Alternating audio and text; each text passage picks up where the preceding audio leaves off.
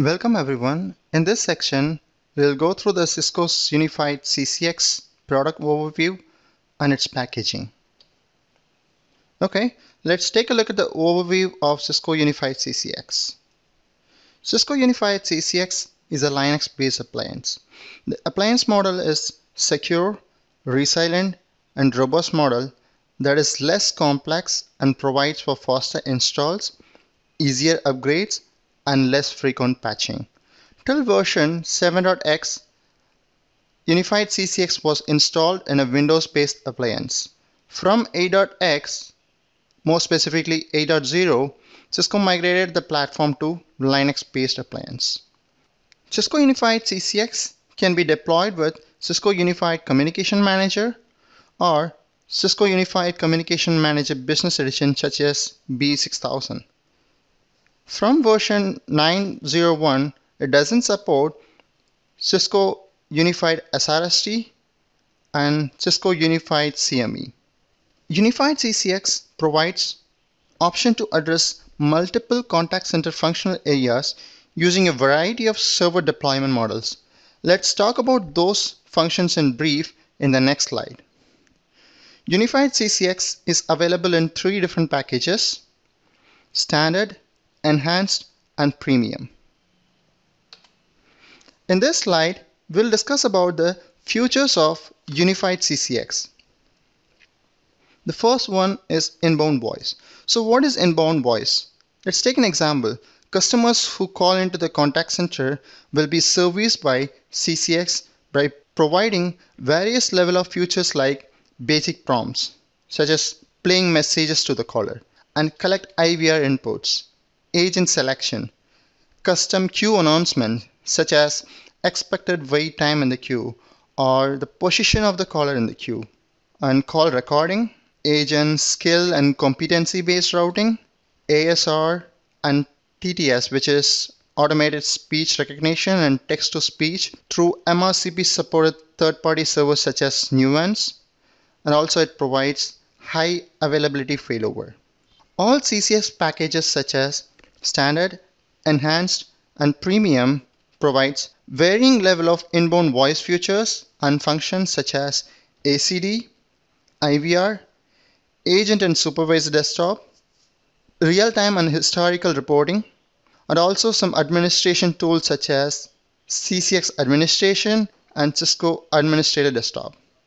Inbound voice is deployed on a single server, or it can be called as non-HA mode, or two servers in a cluster, that is called high availability cluster. So next topic is outbound voice.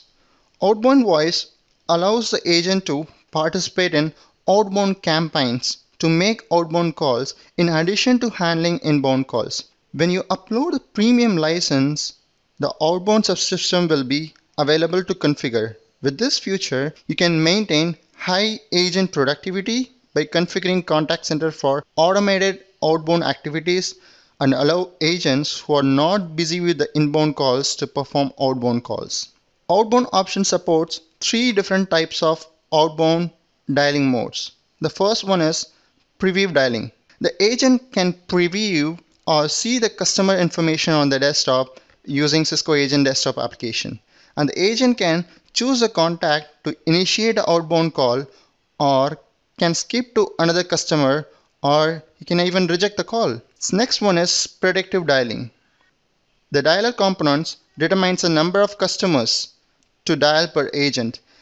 The agent must take the call if logged into campaign skill group. That's the difference between the preview dialing and predictive dialing. Whereas in the case of preview dialing, agent has the option to choose to take a call or skip, or can reject the call. Whereas in the case of predictive dialing, the agent must take the call. So progressive dialing. The administrator specifies a fixed number of lines to dial per agent. Instead of dialer component detects the number of lines, the agent must take the calls if logged into the campaign skill group. So the major difference between the preview dialing has the option for the agent to choose or reject the call, whereas in the case of predictive and progressive, he doesn't have the option to skip. he must have to take the call. And the difference between predictive dialing and progressive dialing is, in the case of predictive dialing, the dialer components determine the number of lines to make a call, whereas in the case of progressive dialing, the administrator can manually input those number of lines to make a call for the agent. Outbound voice is deployed on the same server as inbound voice. Let's take a look at the inbound web chat. Unified CCX Premium provides a facility for end users to initiate a chat session with the agent from a website, typically the public website of the organization, using Unified CCX. This is deployed on the same server as an inbound voice.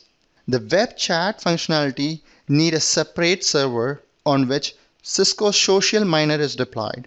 For Social Miner, you need to purchase a separate license from Cisco. Social Miner accept the chat request, communicate with the Unified CCX to allocate an agent for the chat, and then establish the chat session between the agent and end user. Cisco Unified CCX provides queuing functionality for the chat request from Social Miner, allocates agent, and monitor the chat session. Let's look at the reporting feature.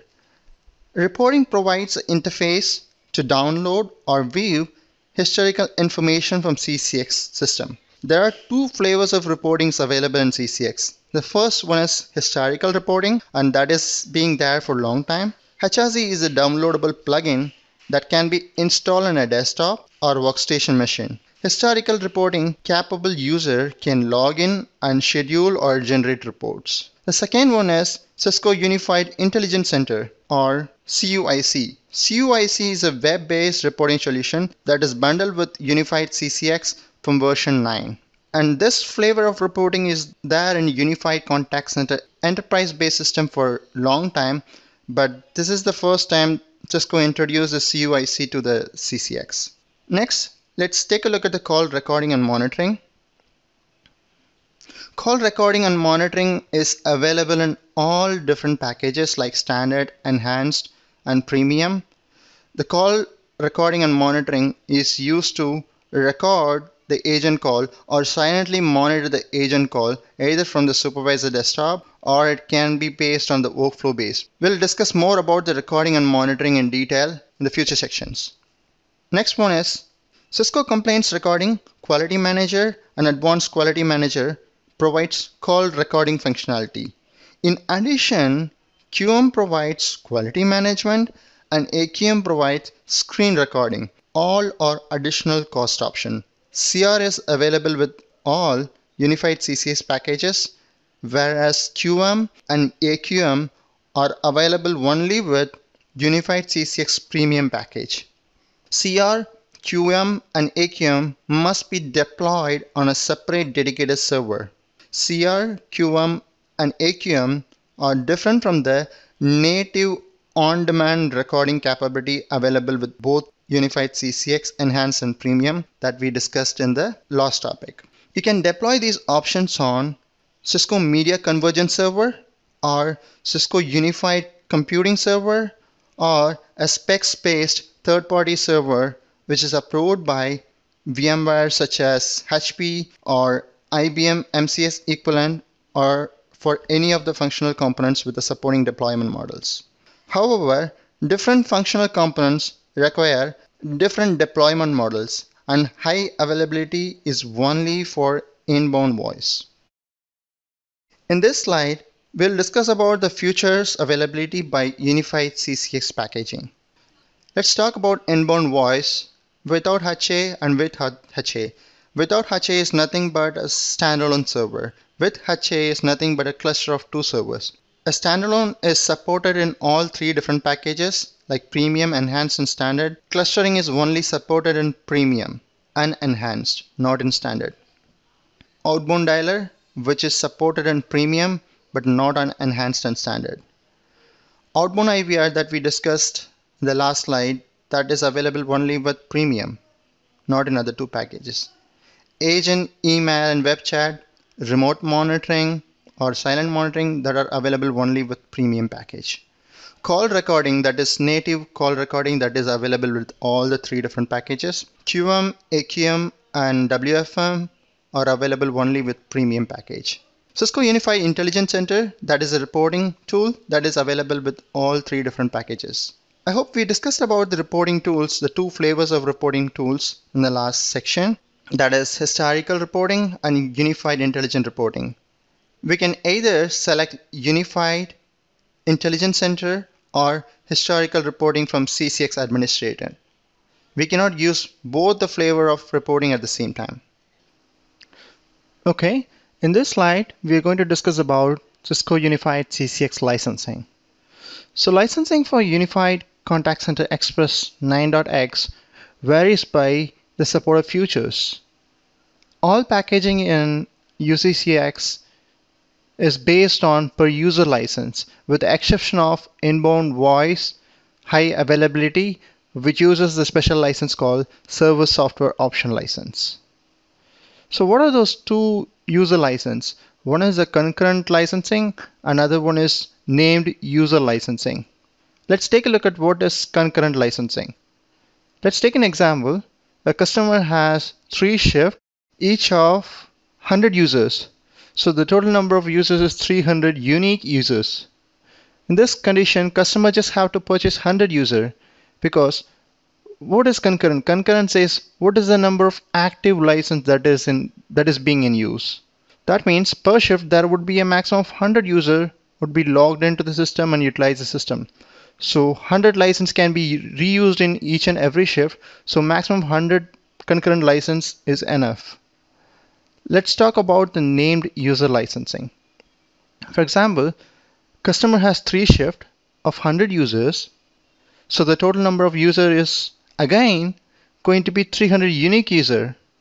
But customer need to purchase 300 because the named user license is tied to the user ID of the agents or user ID of supervisors. So it cannot be reused by the other user who is working in a different shift. So that is the difference between concurrent and named.